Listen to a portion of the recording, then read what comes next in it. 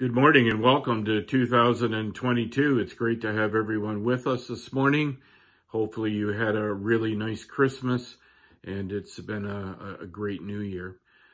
This morning we are going to use a video by Canadian Baptist Ministries. They send it to us each year, and just to encourage that ministry and also to give pastors and churches a slight break. So anyway, I will be using that this morning, or we will be using that. Next week, we will be coming to you on the 9th, and it will be Communion Sunday, and I will have a special message aimed at the incoming new year. So anyway, God bless you. Thank you for tuning in. They've done an excellent job. They've got great resources there, and they've done an excellent job with this video. So enjoy, be encouraged, and we'll see you next week. God bless and take care.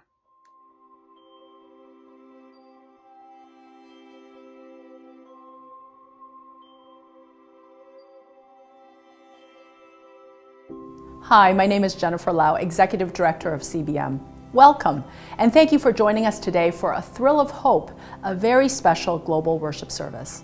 Over these next few minutes, we will rejoice together that despite the challenges of our world in this time, our God has not left us. Indeed, He never leaves us. His presence and His promises are our ultimate hope, even in the midst of crisis and despair.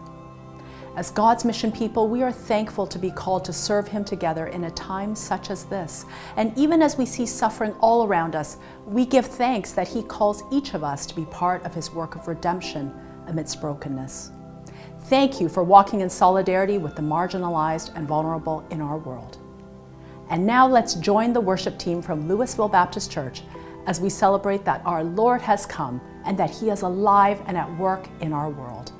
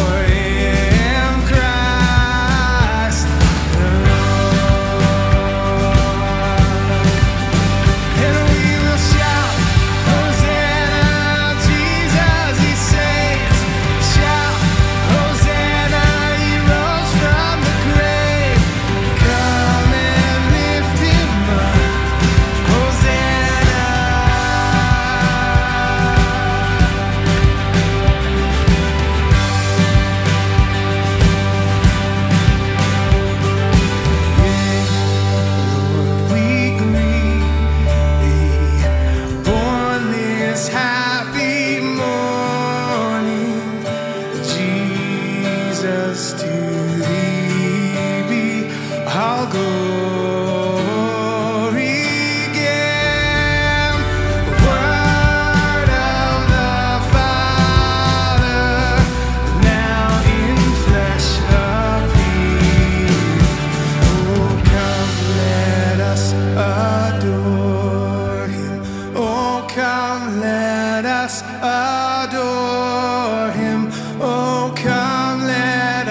adore him, Christ the Lord. We will shout, Hosanna, Jesus, he saves. Shout, Hosanna, he rose from the grave. Come and lift him up. Hosanna, shout, Hosanna, Jesus, he saves. Shout, Hosanna, he rose from the grave. Come and lift him up. Hosanna.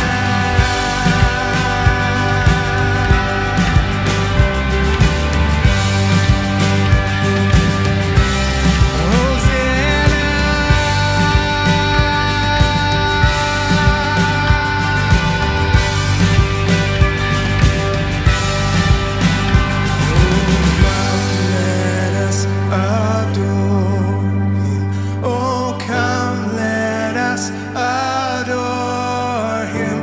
Oh, come, let us adore him, Christ the Lord.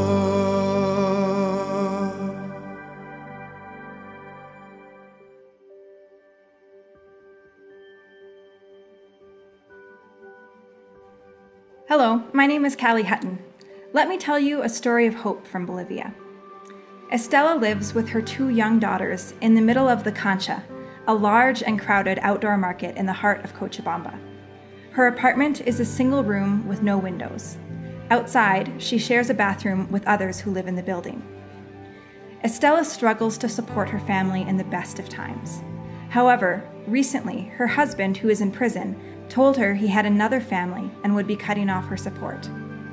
While Estella works selling food, COVID has turned the once bustling market into quiet streets, keeping her sales quite low.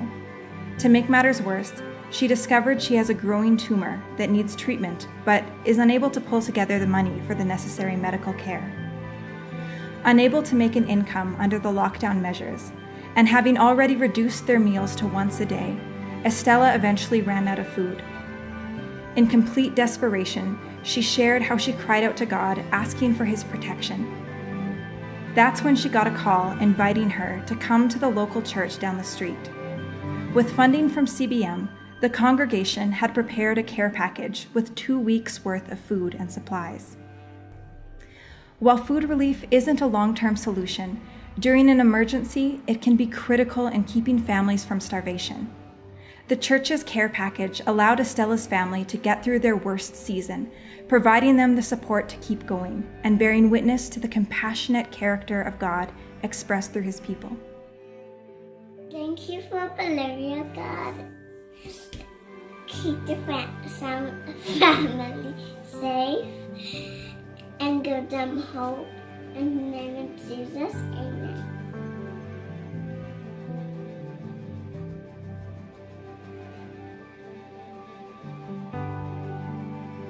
Hello, my name is Suraj Kamarawali.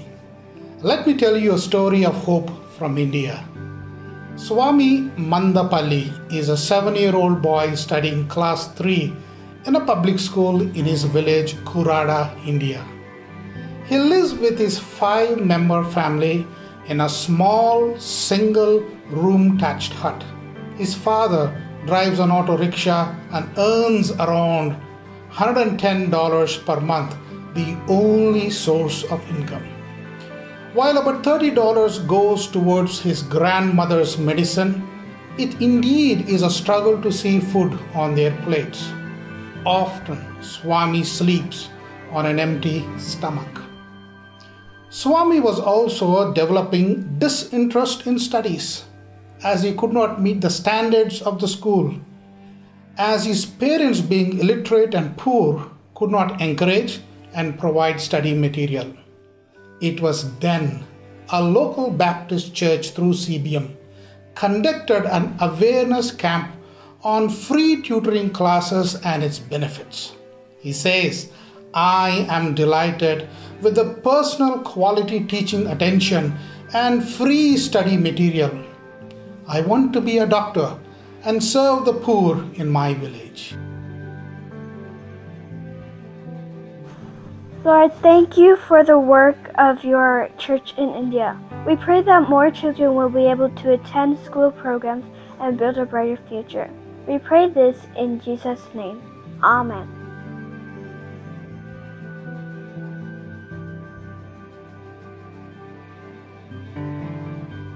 Hello, my name is Joe Brady, and I would like to share with you a story of hope from Lebanon. The Rami family lives in Beirut. They have two daughters, a 12-year-old and an 18-year-old who suffers from diabetes and needs to take insulin. The husband and the wife both lost their jobs because of the port blast and the economic situation. They have been surviving on as little as $25 a month. When members of a local Baptist church visited them, they shared that their home had been heavily damaged in the blast and that an NGO had helped them fix their glass and aluminum fixtures, but they still needed to have their broken fridge replaced. When he saw the fridge, the father said, "We have been approached by many people, and all they've done is take pictures of us and our house and never deliver on their promises. I had gotten to a point where I had stopped answering my phone because I expected people to lie to me. But you are different." During one of their visits, they shared the gospel with them.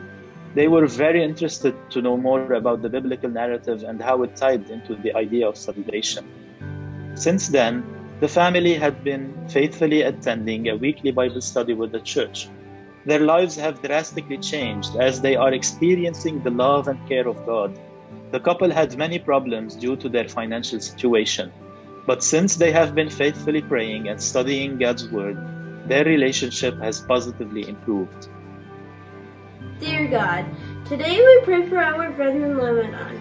Thank you for the people in the church that have helped fix their homes and share the good news of Jesus Christ with them. We ask that their lives continue to improve and that you keep them safe. Amen. It's amazing to hear how God is at work in Lebanon.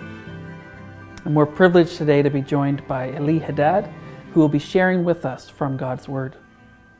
Eli and his wife Mireille live in Beirut, Lebanon, and they serve with CBM as team leaders for the Middle East and North Africa. Eli also serves as president of the Arab Baptist Theological Seminary. We're so grateful, Eli, that you're going to share with us and looking forward to hear what God has laid on your heart. And just as Eli comes, we're going to hear the scripture read by children of CBM staff. He went to Nazareth, where he had been brought up. And on the Sabbath day he went to the synagogue, as was his custom. He stood up to read. And the scroll of the prophet Isaiah was handed to him. Unrolling it, he found the place where it is written, "The Spirit of the Lord is on me, because he has anointed me to proclaim good news to the poor. He has sent me to proclaim freedom for the prisoners and recovery of sight for the blind, to set the oppressed free, to proclaim the year of the Lord's favor." And he rolled up the scroll, gave it back to the attendant, and sat down. The eyes of everyone in the synagogue were fastened on him. He began by saying to them, "Today this scripture is fulfilled in your hearing."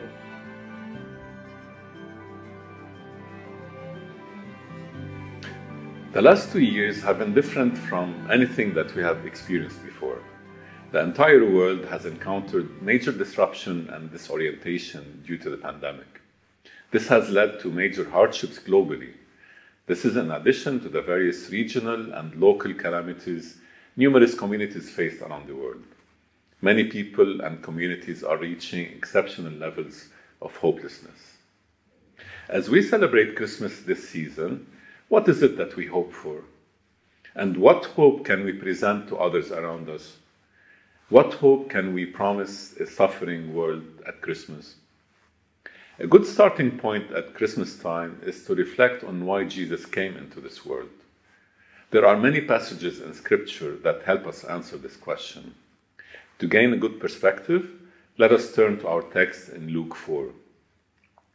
At the beginning of the ministry of Jesus, he enters the synagogue in Nazareth and reads a passage from Isaiah 61, a passage that promises the coming of God's salvation. Then he starts preaching from the text. Jesus summarizes the main content of his sermon as, "Today, this scripture is fulfilled in your hearing." The today of salvation is inaugurated in the ministry of Jesus. In this summary, Jesus presents us with the hope that we are looking for, the hope of Christmas that we need to be reminded of today. First, we find the hope of Christmas in the knowledge that God fulfilled his promise. With Jesus, the time of fulfillment had come. Have you ever waited for a long time for something?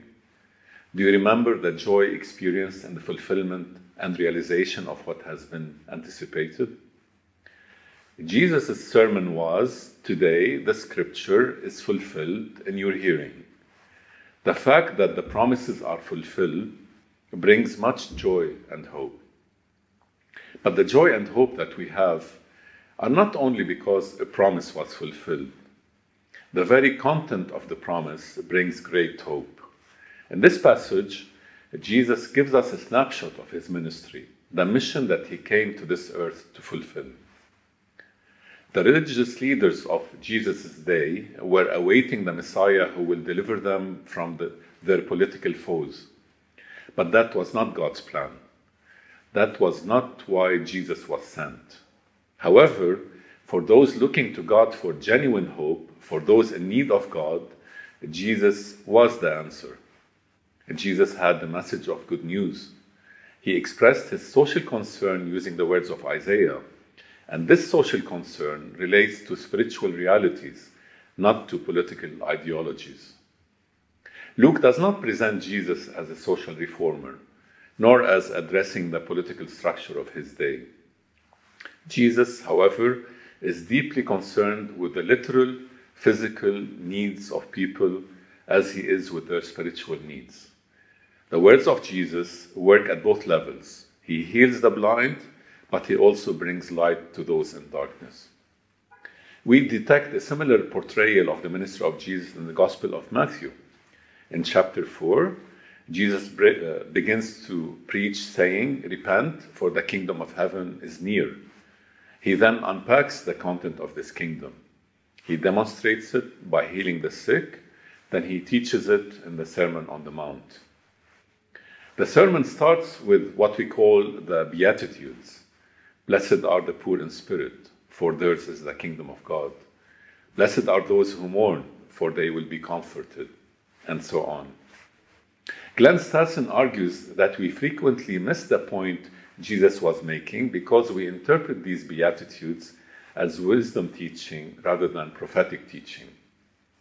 Interpreting the passage as wisdom teaching means that if we mourn, are pure in heart, and are peacemakers, if we are virtuous, then we can enter the kingdom of heaven. But if we think that we can live up to those ideals, then we fall into self-righteousness. This becomes a gospel of works righteousness. Wisdom teaching emphasizes human action. If we act in a way that fits how God has ordered the world, then this gets us good results. A grace-based prophetic interpretation, on the other hand, emphasizes God's actions. Blessed are those who mourn, not because mourning is a virtue, but because God is gracious, and Jesus came to deliver us from our sorrows so that we no longer mourn. The Beatitudes passage is not about high ideals, urging us to become poor, prisoners, blind, and victims so that God will reward us.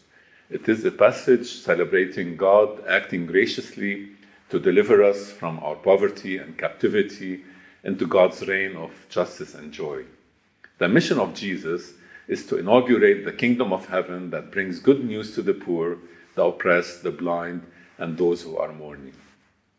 Then Jesus moves on in his teaching in the Sermon on the Mount to include us in his mission by giving us the role of being salt, light, and the city on a hill.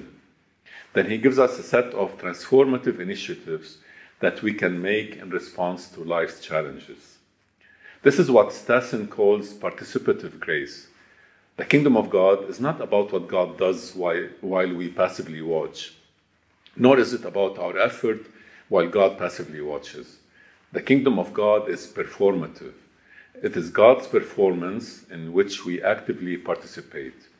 We become conduits of God's grace. This means that we are blessed because there was a time we were mourning and Jesus came to comfort us. And as we experience God's grace working in our lives, it overflows so that those who are mourning, whom we encounter every day, are blessed because God's grace working through us will comfort them. This is the way the kingdom breaks into the world. This is the content of the good news. The poor and the oppressed, the blind and the captive can experience the deliverance of God through an encounter with Jesus and with the followers of Jesus.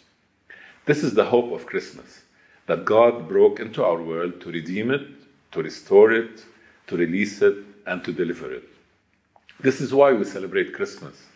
Because of the birth of Jesus, because of the incarnation of the Son of God, in Him we can be restored to God. So we have this strong message of hope at Christmas while the world around us is still suffering. One crisis after another, one calamity after another, one hardship after another. How do we offer this message of hope to a hungry person who has given up on the world and has fallen into total despair? How can our churches become communities of hope that can bring kingdom healing to the hurt and comfort to the suffering? I would like to suggest a few ideas of what such a community of hope can look like. First, as a starting point, at the root of a community of hope is a repentant community that purifies itself by identifying the sins of the world that have crept into our church communities and repent from them. We purify ourselves not by disengaging from the world and become isolated from it, but to remain in the world to engage it with a kingdom agenda. A repentant community frees itself from the entanglements of the world so that it can become a moral compass for the world. A repentant community takes responsibility for its actions or lack thereof, and for the way it has impacted the world. Second, a community of hope leads differently. In times of political crisis, economic crisis, or a viral pandemic, a community of hope does not respond through fear, panic, or self-preservation. Rather, it responds by acknowledging God's sovereignty and by putting its full trust in God. And it leads by having a vision for God's ways and by caring for others. Third, a community of hope shepherds its society, church as pastor, not out of a position of authority, but out of a position of service and care for the society, out of love for the sinners and the broken. A community of hope is a self-giving community. Fourth, a community of hope is concerned with the public affairs of its society. It does not align itself with a political party or a political system. Rather, it aligns itself with the kingdom of heaven. And finally, a community of hope is an embracing community. It does not tolerate any kind of racism or prejudice. A divided and segregated community has nothing to teach the world about unity and integration or about love and acceptance. We live in a fallen and sinful world. It is not a surprise that we experience one crisis after another. It's not a surprise that many are poor, marginalized, and in despair. This is the world that we live in. However, this Christmas, we have the opportunity to remember why Jesus came into the world. He inaugurated a kingdom that brings deliverance and hope to this aching world. We also have the opportunity to become communities of hope, whom God can use to change our societies. It is at the center of God's design that He sends His church into the world to participate in His mission of redeeming all things. As we celebrate Christmas this year, I pray that our churches become these missional communities of hope that God can use to bring hope to the world. Merry Christmas. Come, thou long expected Jesus, born to set thy people free from our fears and sins.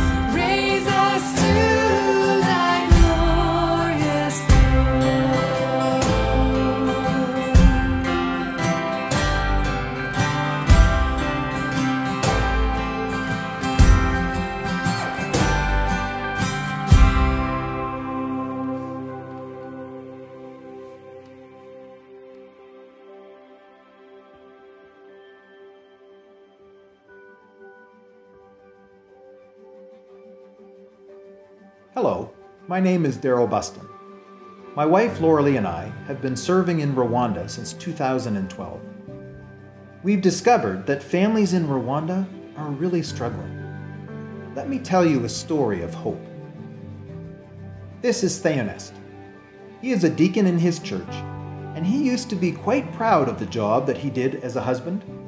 After all, he only had one wife, he never hit her, and he tried his best to feed his family.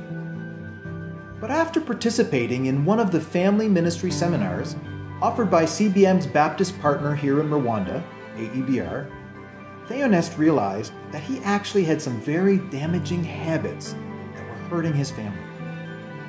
He communicated very little with his wife, and he resented it whenever she commented on it. He left all of the care and discipline of the children up to her, doing next to nothing to help and encourage them. An honest evaluation forced Theonest to recognize that he was actually the cause of most of the stress and fighting in his family. As a result of the family training, Theonest apologized to his wife and children, and they have begun to make significant changes in what happens in their household. He and his wife are not only excited to pass on what they know to others in their own church, they also hope to see all the families in their community become places where people truly flourish. Through the Women's Literacy and Family Ministry Project, CBM is committed to helping restore broken families.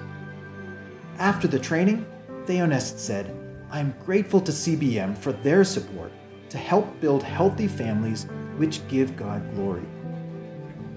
Dear Heavenly Father, we pray for all the families in Rwanda, that they may feel your presence with them. We pray for them to have hope for a future where they can flourish. Amen.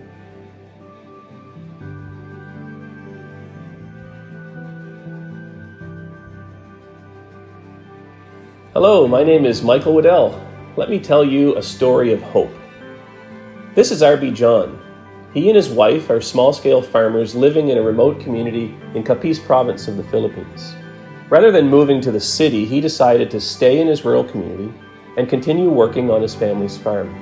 R.B. was experienced in farming in the traditional Filipino way, which depends on synthetic farm inputs and chemicals that rob the soils of their God-given nutrients.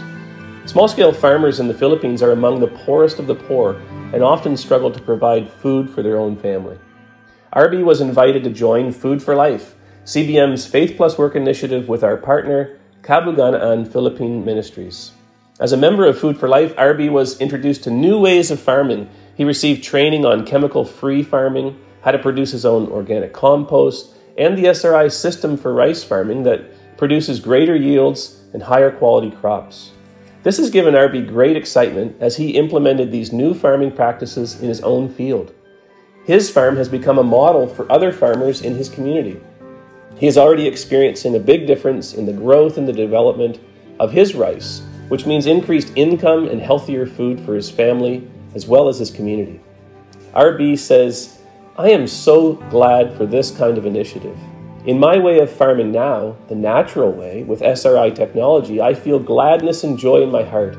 I feel closer to God, the Creator, as a disciple of Christ, and begin to appreciate more the environment with God's free gifts of soil, water, air, and the living organisms in it.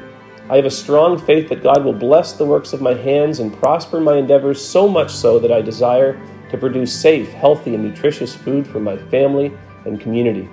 As I observe the rice grow healthy, the joy in my heart is more than enough for me."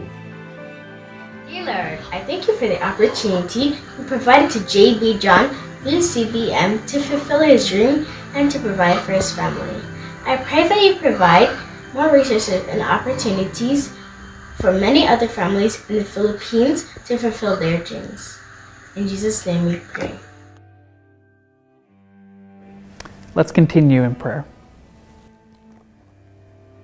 God our Father, we thank you that hope has come in Emmanuel. We thank you, Lord, that you are with us. Lord, your light shines in the darkness, and the darkness has not overcome it. Lord, in this time we pray for your church. We pray for local expressions of your body around the world. who are called to love you and love others. This day, Lord, I pray that you would empower your church to be a community of hope, that you would empower your church to shine light in the darkness. Lord, we thank you for Jesus. We thank you for the hope that is found in him. May we be beacons of that hope, offering it to all who need it. In Jesus' name, amen. And now, I'm excited to share with you this video from our partners in Myanmar. Merry Christmas!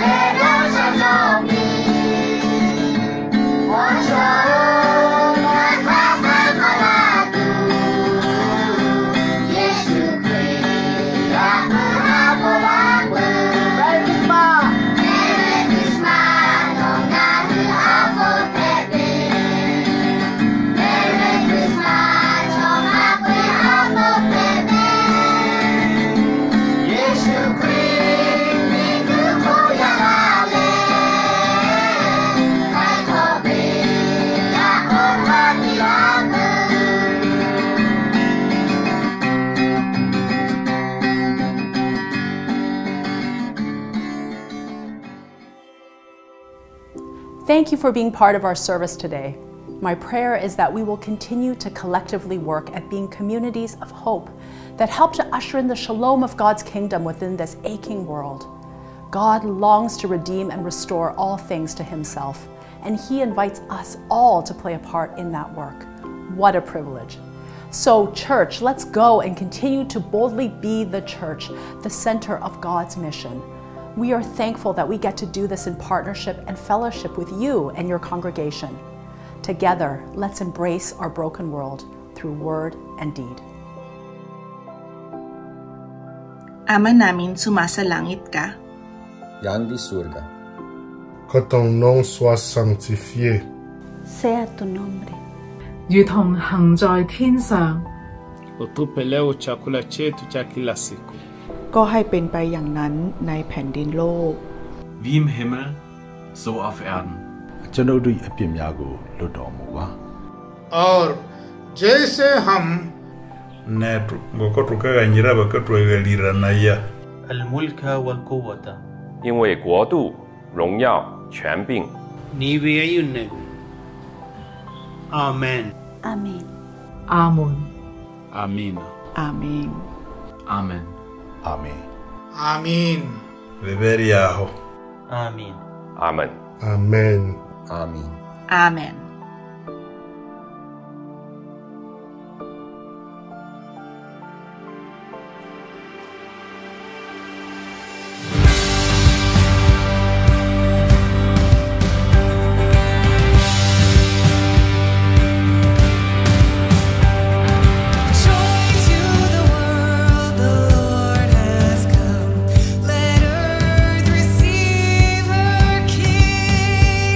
Every